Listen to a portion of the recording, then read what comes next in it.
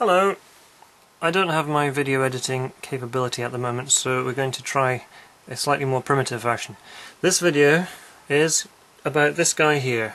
Some people know him as Jehovah, some people God. This is a depiction of him, which was painted by Michelangelo on the roof of the Sistine Chapel many hundreds of years ago. And this picture was given to me by an uncle when I was a kid, and hung on my bedroom wall for many years.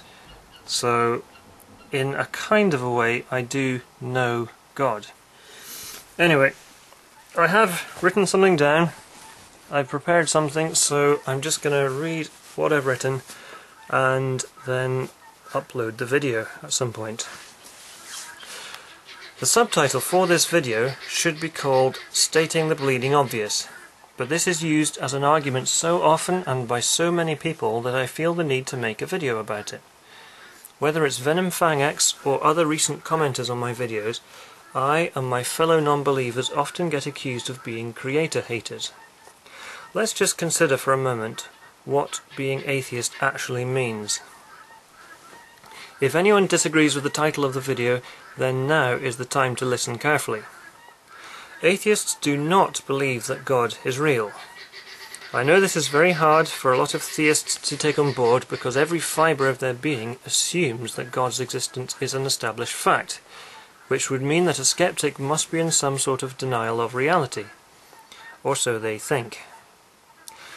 So when we ask a theist how they feel about the existence of Osiris, Odin or Brahma, they don't seem to be able to make the connection between how they feel about these other gods and how we feel about their god. I shouldn't need to, but I better make it clear that I'm not talking about all believers here. Only the ones who persist in saying that atheists hate God. Claiming such a thing is absurd. It's nonsensical. If they qualified such statements by saying that we hate the concept of God or the idea of a celestial dictator, then they might have a point. But my point is that it's impossible to hate something or someone which, as far as we're aware, does not exist. I mean, if I went round telling people that they hate the Easter Bunny, I'd get some very odd looks, and rightly so. Unlike some of my fellow non-believers, I'm not keen on slagging off Christians and telling them that they're stupid and deluded. There are two main reasons for this. Firstly, it's not really in my nature to be like that. I'd rather human beings got along amicably than fight about their differences. And secondly, I happen to know a lot of Christians who are very nice people, both online and in real life. Those birds are loud. Anyway, nothing I can do about them now. The camera's rolling. I was recently at a wedding with a strong religious element. A lot of the stuff, particularly the prayers, went over my head, and like I've done all my life, I found myself looking round at the other people when everyone else had their heads bowed. There are usually a couple of others whom I can share an amused smile with before the end of the prayer. My point is that some of the most openly Christian people I know are also some of the kindest and most generous. But there are some real idiots, so the argument which a lot of Christians put forward, which states that morality and integrity come from God, just don't ring true. What I mean is there are real idiots too. Some atheists are also idiots. It seems pretty clear to me that nice people are nice in spite of their beliefs, not necessarily because of them. The fact that I know so many really nice Christians, including some older and with more life experience than me, causes me to question my own assumption that the foundations of religion are all nonsense. I don't know that they are, even though all the evidence I've encountered so far suggests that this is indeed the case. I guess I'm allowing a bit of my wish thinking to cloud my judgment.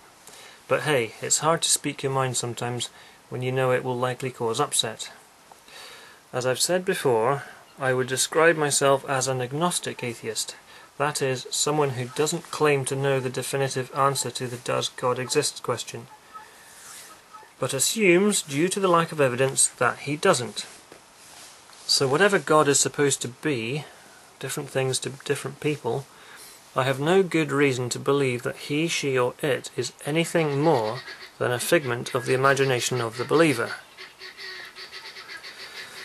Some theists make a big thing of their faith, the fact that they don't know either, but they believe it anyway, whilst others try to cherry-pick any evidence which suggests that there might be a creator and try desperately to prove his existence without resorting to faith.